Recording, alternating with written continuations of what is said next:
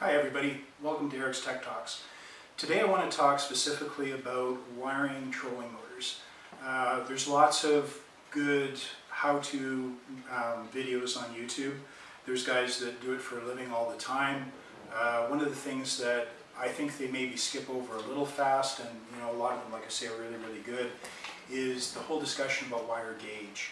I've got the wiring installation instructions that come with the Minn Kota motor here, and using my boat as an example, we put a 55-pound trolling motor on the bow, and just for practicality reasons the battery's wound up in the back. So what we've got is 20 feet of red and 20 feet of black going between the battery in the back to the motor in the front. So if I look this up and I there's a table in here, and what it says is a 50-pound or 55-pound trolling motor will take at maximum 50 amps. So from a standpoint of how much power we're going to lose through the wiring, in the case of using the recommended 4-gauge wire, if you want to calculate that out, there's charts on the internet, like the one that I always seem to wind up on is this one called powerstream.com. Never worked with them, never bought anything of it, been using their data for years, so thanks. Anyways, you can basically get a rating of how much resistance there is in a 4-gauge cable per 1,000 feet. So then if you want to figure out what your voltage drop is going to be, using Ohm's Law, you can basically say, okay, take that number per 1,000 feet divided by 1,000. Now you've got the resistance per foot, and that's a really tiny number. And you can say, okay, now I'm going to use, in this case, 20 feet there, 20 feet back. So multiply that number by 40 because there's 40 feet in there. And then you can multiply that by the current. So in this case, worst case scenario, 50 amps. So what that comes to, just did the math for you, is just under half a volt. So if I have a 13.2 volt fully charged 12-volt battery in the back, and I'm going full throttle first thing in the day with that 55-pound trolling motor, I would expect for the motor itself to see 11.7 volts, because we're dropping that half a volt over the cable. And of course, there's not just cable or wire in delivering the power to the front of the boat, there's also a wire harness in the motor itself. So maybe you've got a connector that plugs in and there's 5 feet of cable or something like that in there. Again, that sounds like 5 feet, but you've got to double it. So, and it's a smaller gauge, it's more like a 4, or sorry, it's more like a 6.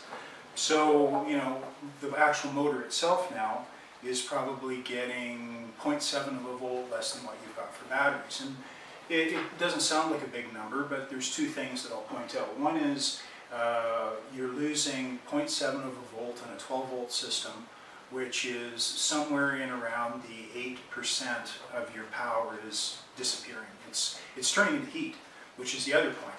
So if you take a half a volt and you multiply it by 50 amps, there's 25 watts of heat that is being generated in the system. And this is the part that a lot of people don't talk about and maybe are not aware of. So if any of you have tried to change a light bulb in your house, and you've got a 60-watt light bulb or a 25-watt light bulb and you're screwed it in, and for whatever reason you touch that when that light bulb has been on, it's warm, like warm to the point where it will probably burn your fingers. In the electronics world, we design heaters all the time that are 10 watts that are 200 degrees Fahrenheit, and your oven, lots of things that you use, your hair dryer, not that I need one, but all of those kind of things, typically just to create heat, put resistance in the way of the electricity, and this is no different.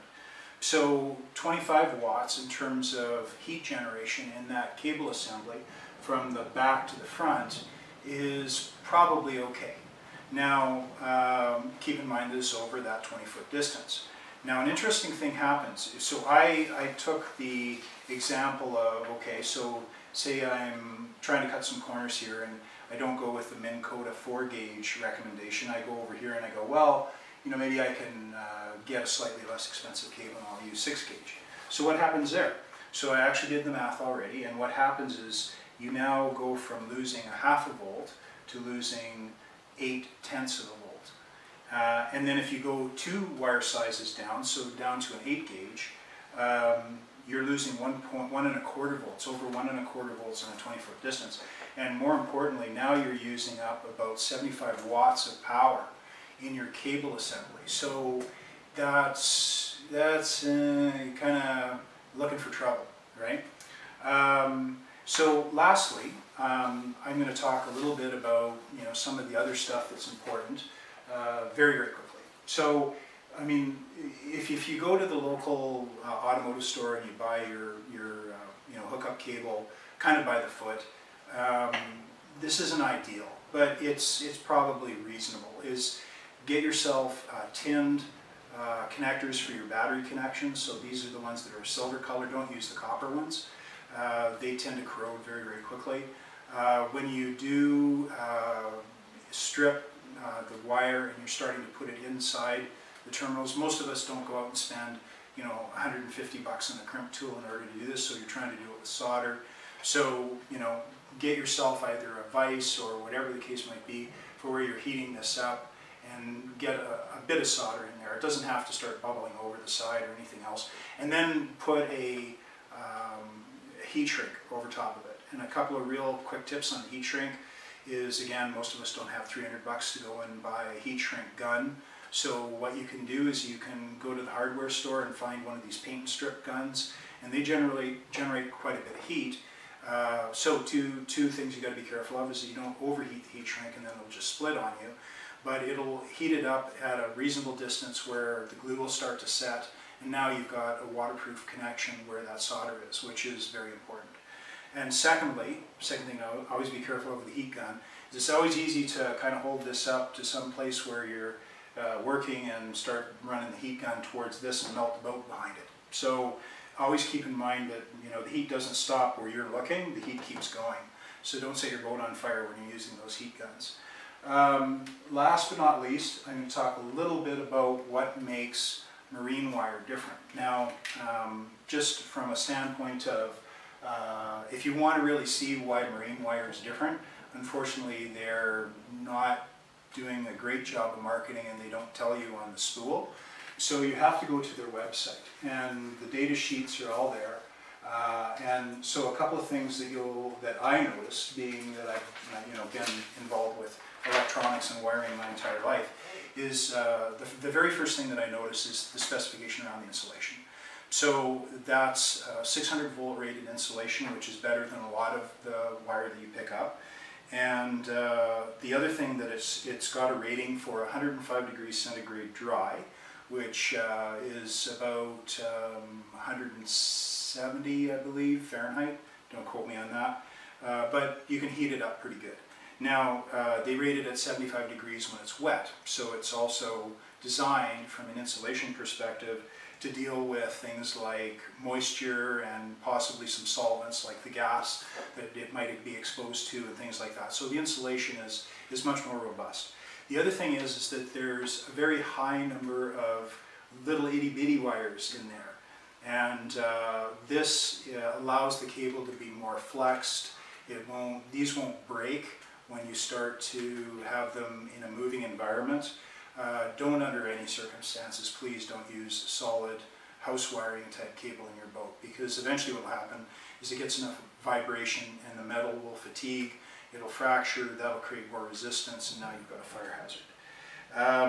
The last thing that I noticed was not only the wire itself inside it and the insulation, but these products, or these wires, have also been subjected to a number of different industry standards that are specific to the marine industry. So, for instance, ABYC has said, yep, yeah, we've got a standard for what wire should be like, and this product meets that standard. Same with there's UL and CSA, and most wire has that, but this is a UL and CSA standard that is, again, particular to the marine industry. So, last thing that I'll talk about is, and this is a golden rule no matter what you're doing for wiring, is neatness counts. So if you start yanking on stuff or you start being sloppy with your connections, a good example is if you're doing your soldering and maybe you're trying to do it in the boat rather than at a bench where you're sitting down and you can have a steady hand and stuff like that. What happens is, again, you build additional resistance where that connection is, and that's going to lead to failure or possibly some additional heat or whatever the case might be. So neatness is very important. So take a minute, think about what you're doing, don't get in a rush. Make sure the wiring that you've got goes exactly where you want it to go. Try and get it up as much as possible. Like in a boat like this, there's conduit runs that are actually in the top part of the boat. So you can get into, lean underneath, look upwards and do cable ties to try and keep the cable out of the water whenever possible. Try and keep it away from, obviously, oil and gas and stuff like that. But really, really, really important that neatness is part of your regimen. And the guys that have videos on YouTube that know what they're doing, that's the easiest way to tell that they're professionals at it, is when they're done, you look back and go, oh, that's a deadly job. It just, everything seems to fit nicely and all the other stuff. Always leave yourself a little bit of slack in all the connections because, again, they're going to move, or maybe you want to move some stuff around. Maybe you reorient your battery boxes or stuff like that. So my general rule is whenever I'm going into a battery, I like to give myself at least a foot of extra room just so that I can move things later. And same thing at the front. So you can be kind of resistance paranoid as well.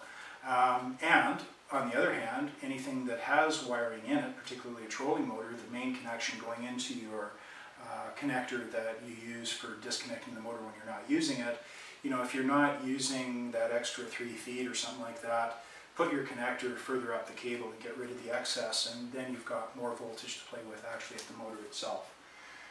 So just one last thing, all of the companies that I've mentioned I have no relationship with. I'm using their websites to sort of help everybody that's watching this. There's no paid testimonials here or anything like that. I'm just doing this to help and hopefully save you some frustration, some money, and be safer out there. So that's it for this episode. Thanks very much for watching. As always, comments are always welcome as long as they're respectful, and I hope we helped you out, and good luck out there.